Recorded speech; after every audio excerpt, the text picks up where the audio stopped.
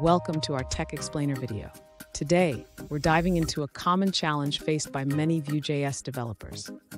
Our viewer asks, can I use a render function inside a .vue file? They want to dynamically set HTML tags for components, like using a tag prop to render different elements.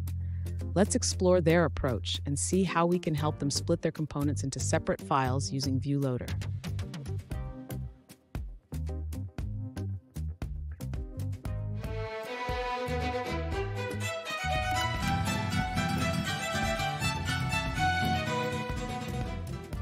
Welcome back to another technical video. Today we're going to be going through your question, answering it, and hopefully finding that solution for you. Now, remember to stay just a little bit crazy like me, and hopefully you get to that resolution.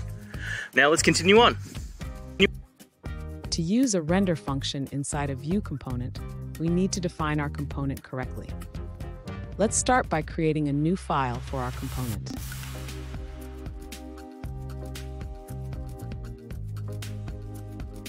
Next, we will import this component into our main JavaScript file. This allows us to use it within our Vue instance.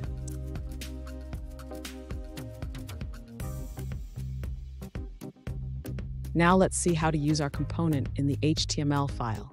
We can dynamically set the HTML tags and attributes as needed.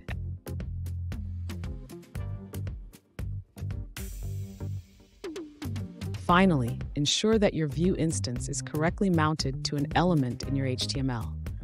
This is crucial for the component to render properly.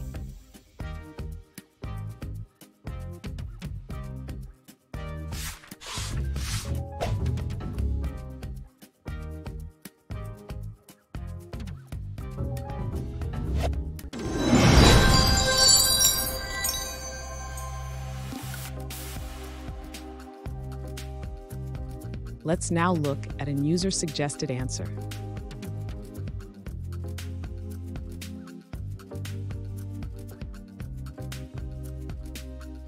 Yes, you can use a render function inside a Vue file. Here's a simple structure for your component.